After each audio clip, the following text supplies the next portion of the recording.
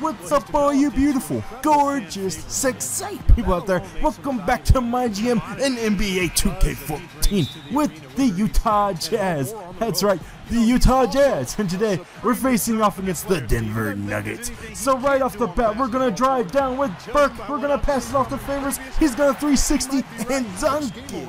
So guys, last week, as a quick little short recap, we beat the Milwaukee Bucks at the last second. We had a last second block, a paint stuff from Roy Hibbert. We unleashed the Kraken. I think it was on Monte Ellis to win the game, 107-105. We got that W. And on the season, we're about 500, 15 and 15, something like that. As I said before, guys, I'm not going to show every game. I'm just going to show like every fourth game or something like that, just to give a random sampling of the season. And then when it comes to the playoffs, I'll give you guys every single game that I can, just to make it more interesting, just to make the season go by faster. It'd be boring just to watch 82 games. I wouldn't even do that in real life, so why would I make you guys watch every single game? But guys, so far this season, we've been pretty decent. We can still improve, and that is what's going to bring me into my next topic.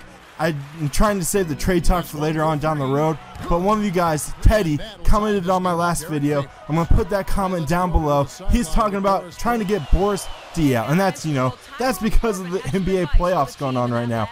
FrostTee is a monster. He's been doing beastie.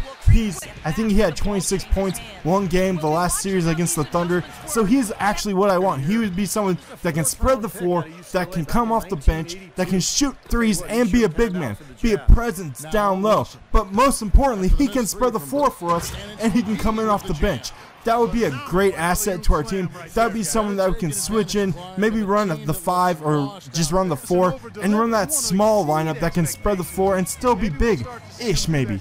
But guys, we'll think about that later on down the road. I'm still improving, still getting this team ready for the playoffs, and once I get into the All-Star weekend, then we're going to make a trade, then we're going to make a move, then we're going to get something going to better position ourselves for the All-Star break, after the All-Star break.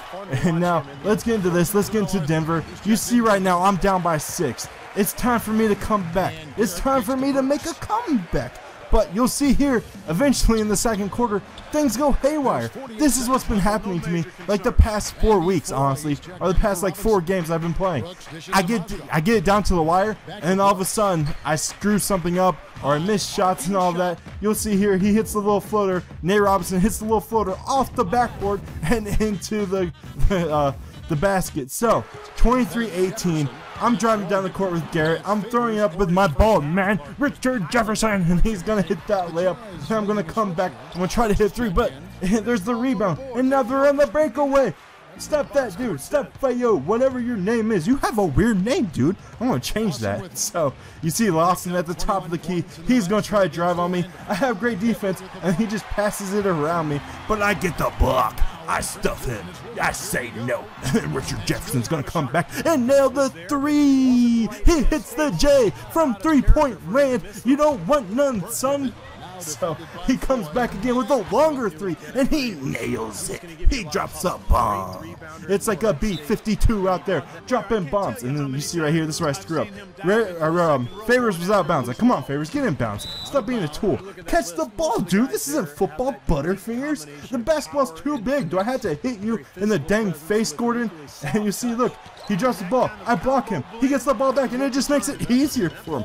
3 possessions in a row where I could have stopped him, where I should have gotten the bucket or something, but I come back, and I slam them cookies. I tomahawk jam it. I slam it down. I get everything going the way I wanted to after a horrible, horrible possessions.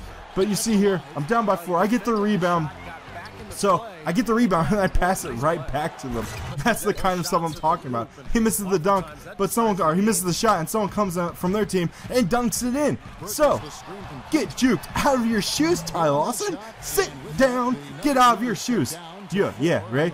Oh, oopty-oops. You just got oopty-ooped, son. You got juked out of your shoes. Sit down. So guys, you see I'm still down by 4. Later on in the quarter, Ty Lawson's coming around the key, and he hits Nate Robinson for a 3. And you cannot leave that little midget open. You can't leave that little leprechaun open, or you're going to be screwed, because he will nail 3s all day, every day. And they come back with a quick little basket. So we're down by 2. It's almost halftime. Lawson's at the top of the key again. He's driving to the basket. He's going to hit that layup. He's going to get 2 points. And now we're still down by 2, but there's 24 seconds left, and they alley-oop it on me. Kenneth Fareed alley-oops it on me. He slams it down. There's an earthquake. There's everything. We just got screwed over. It was like forest fires up in this. Only you can prevent forest fires, and I didn't that time. But I nailed the 3, so we're down by 1 going into halftime. We cut down their lead. They were up by 6 earlier, and now they're just down by 1. So we're making it again. We're making it something to where we can handle, something to where we can come back from and get things going. Nate Robinson's just going to drive it all over the place. He's going to pass the ball through my 5-hole. I believe that just went through my legs. What kind of crap is this?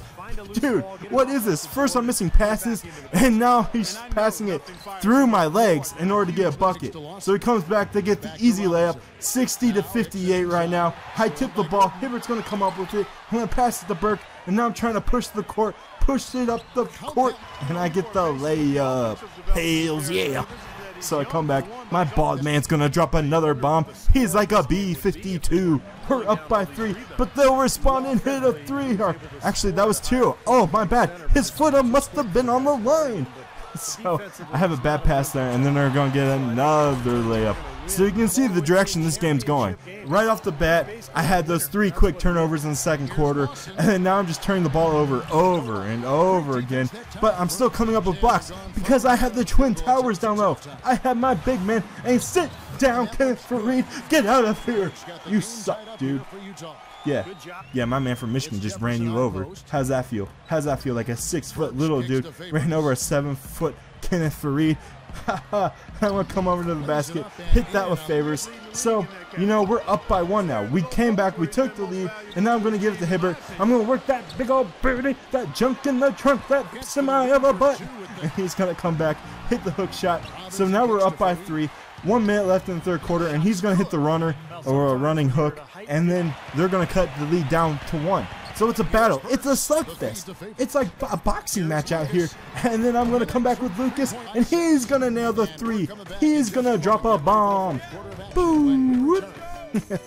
So, you see we got a nice lead here. It's 81-75. We took a decent lead going into the fourth quarter, but all hell's going to break loose. It always does when I'm this team, typically. But I come back with Hibbert. He hits a little fadeaway, so we push the lead. And you see right here, right now, they came back 84-83. We were up by like 7, but they came back, and then Hibbert's going to hit something that's he's not typically used to. He's not used to hitting that jump shot. He would break his ankles if he was Greg Oden. Like, he jumps up even like an inch off the ground, he'd break those legs. He'd break an ankle or something. So, Kenneth Fareed has the ball. He's beasting on me. He's beasting, he's feasting, he's annihilating me, and now they have the lead 91-90, and he's gonna dunk them cookies. He got an alley-oop, another alley-oop, whip, slam dunk. So guys, they're up 96-92. I'm trying to make a comeback. I come back with Gordon. He's gonna nail the 3-pointer. He's gonna drop a bomb. He wanted to get in on this action. Favors is gonna come up with a steal, and then my big boys are running down the court, and he slams them cookies.